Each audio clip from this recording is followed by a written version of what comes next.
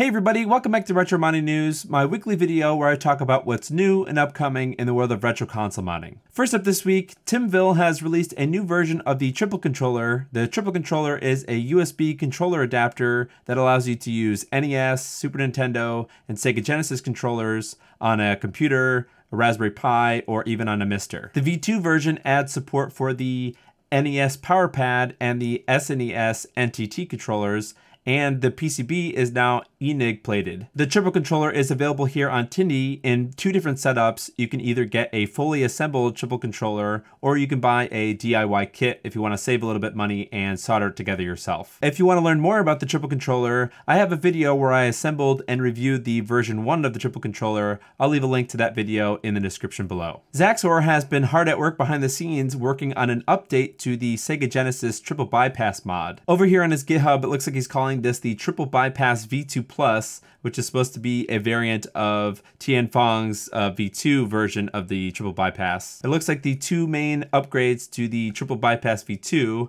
are headphone audio restoration. He's added some new pads onto the Triple Bypass board that you can bridge over to the section on a Model 1 if you want to re-enable the headphone jack in the front. And the second improvement is that he's restored composite video to the DIN on both a Model 1 and a Model 2. Now there's some extra setup that you have to do to enable this composite for different versions, and you can check out the description here, but it's interesting that you can now re-add the, I guess, disabled composite video if you wanted to do some comparisons between the RGB and the composite video. So if you're interested in doing this Triple Bypass V2 Plus, you can come over to this GitHub here and where you can find the Gerbers and the bill of materials so that you can put one together yourself. Next, we have a pretty interesting post from LaserBear. It seems like LaserBear and Voultar are working together to create a no-cut version of their Multiout for the NES RGB. This is specifically for the NES front loader, and if you look at this picture here, it looks like they're trying to route the wiring for the Multiout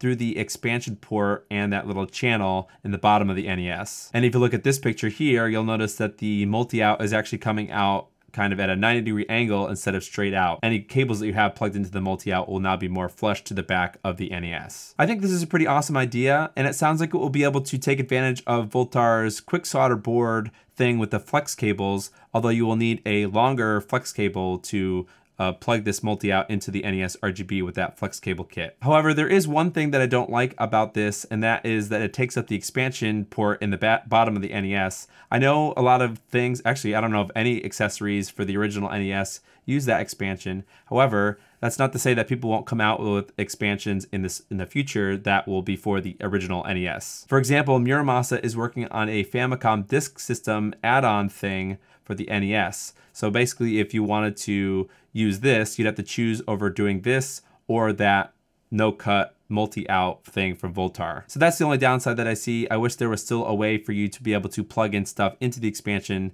and still get a no-cut multi-out experience, but that's really my only gripe. If you haven't noticed, I don't really talk that much anymore about Mister stuff here on the channel. I tend to work on like original consoles and covering that sort of thing. However, once in a great while, there is some really awesome stuff with the Mister scene that I'd like to cover here too. And this week, it is this 24-bit color for ASM-FPG's PS1 Mister Core. I think the screenshot here where he was announcing that it's gonna be in the public beta thing for the PlayStation 1, these top-down pictures here, it's hard to tell the difference between the normal color for the PS1 and this new 24-bit, but basically the idea is it does away with the dithering that you get with the PlayStation 1. So here in the sky, you can see some very harsh dithering above these trees over here, and in the 24-bit version, you can see it's a very smooth gradient between the different colors in the sky. However, earlier in the week, ASM-FPG showed off these pictures from Silent Hill, and I think that the side-by-side comparisons here are pretty striking. Over here in the top left, as you get higher and like further into the fog here in Silent Hill, you can see that very apparent dithering effect.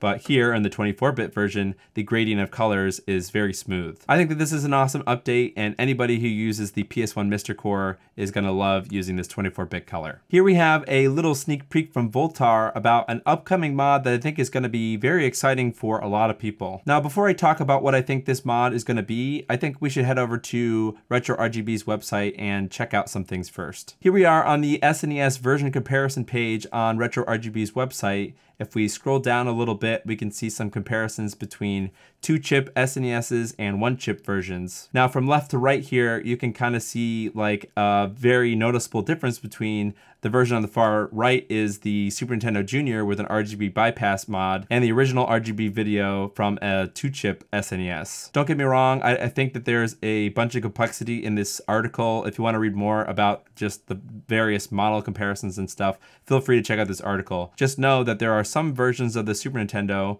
while they do natively output RGB, they are not going to be as sharp as something like a Super Nintendo Junior with an RGB bypass. However, I do think that Voultar is onto something that may be a universal RGB bypass for the 2-chip SNESs out there. Now, I don't know if there's going to be caveats like specific 2-chip versions that this is going to work with, but I think this is a great start for a lot of people, myself included, that have 2-chip SNESs that I've kind of written off as garbage and didn't want to really use them because the RGB is not very sharp compared to my SNES Junior with the RGB bypass. So we're just gonna have to wait and see when Voultar kind of reveals more about this product.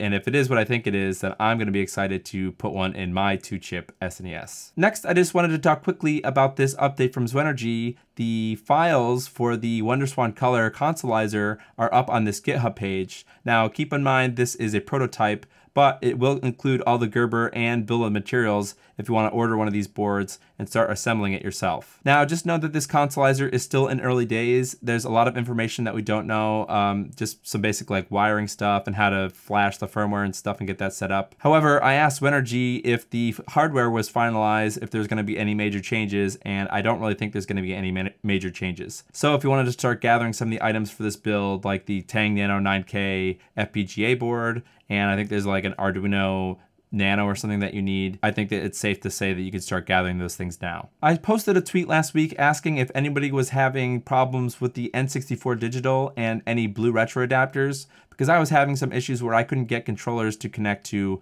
my N64 BlueRetro adapter on my N64 digital modded system. And somebody mentioned that Dan was aware of some issues with BlueRetro on the N64 digital, not necessarily my case where controllers wouldn't connect at all, but more so where you would have rogue button presses and you just have weirdness with button presses when you have a controller connected to an N64 digital system. So the bad news is there is some kind of an issue with N64 digitals and PS1 digitals specific to BlueRetro. I don't think it affects any other kind of compatibility with certain controllers or anything. But the good news is it sounds like there are fixes for both the N64 digital and the PS1 digital. I'm not going to go too much into details about the actual hardware fix. I'll leave a link in the description that Darth Cloud, who is the creator of BlueRetro, kind of goes into the issue, the exact issue. The fix that Dan has come up with is basically a new little mini flex that kind of goes onto both the flex cables for the N64 digital and the PS1 digital,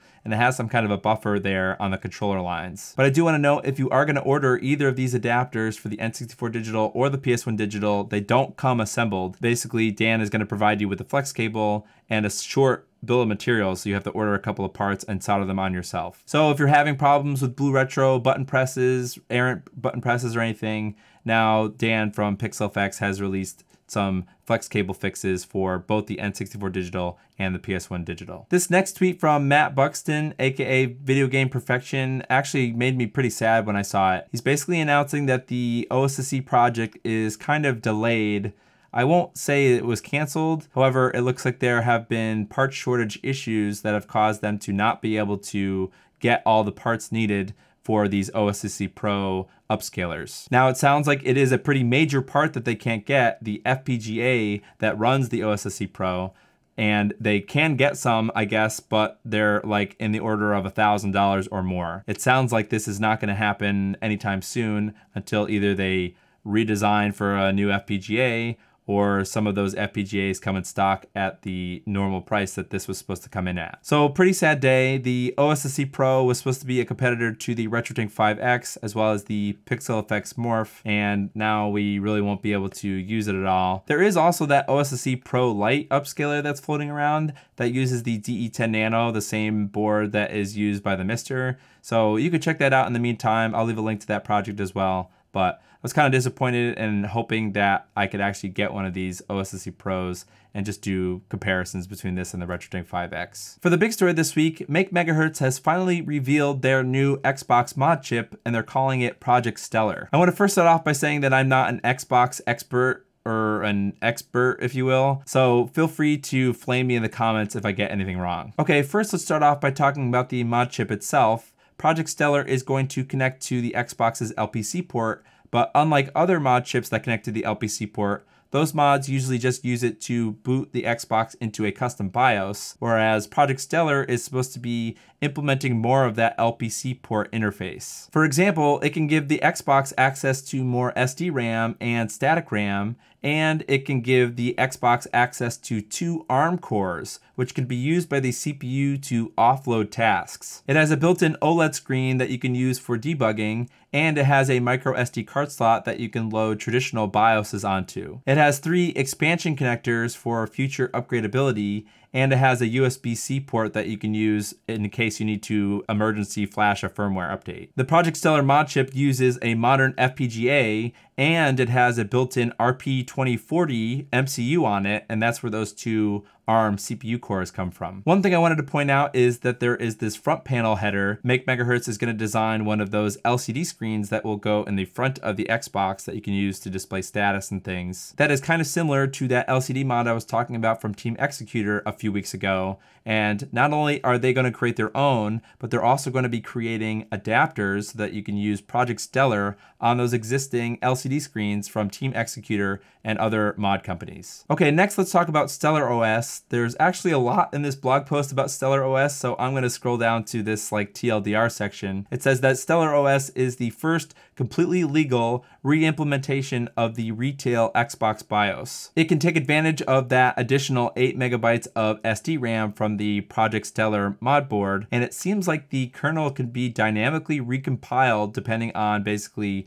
the hardware revision that you're using, as well as any features that you're enabled. All that means that it is going to save you memory when you compile those things for your specific hardware and you don't have things that you don't need. Additional features include automatic network-based system updating, Xbox One controller support, Titan Plus support, meaning it can support hard drives up to 16 terabytes, DVD drive bypass support, support for up to 256 megabytes of system RAM, and analog video improvements. However, the most amazing feature of StellarOS is the ability to load ISO files directly from the hard drive, something that MakeMHz is calling a kernel-level ODE. StellarOS can even load compressed ISO files or CISO files, which can make those large hard drives unnecessary. To put things into perspective, this is a spreadsheet of over 1,400 Xbox games that have been compressed, and the total file size is a little bit larger than 3 terabytes. So you really only need a 4 terabyte hard drive or SSD if you ever wanted to legally obtain the entire Xbox library. One thing to note is that StellarOS is still in beta, and it won't be out of beta until early next year.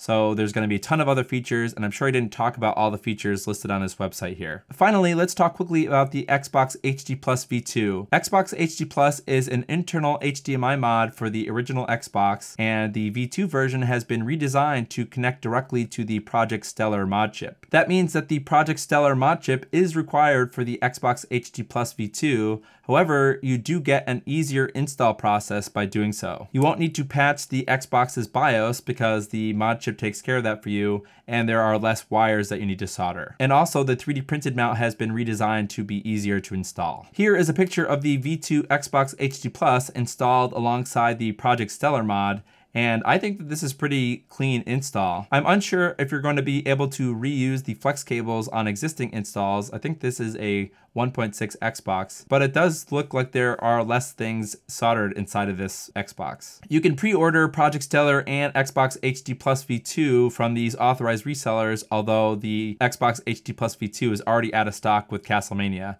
but you should be able to get these directly from MakeMHz early next year. Overall, I'm really impressed with what I'm seeing for Project Stellar here. I'm excited about a lot of the features here. I'm hoping to get my hands on an Xbox HD Plus V2 kit and some of the upgrade kits so that I can make some installation videos. That's it for this week. If you want to suggest a news story to me, follow me on Twitter or join the Discord. If you want to watch older retro modding news videos, you can check out this playlist here. Thanks for watching, and I'll see you in the next video.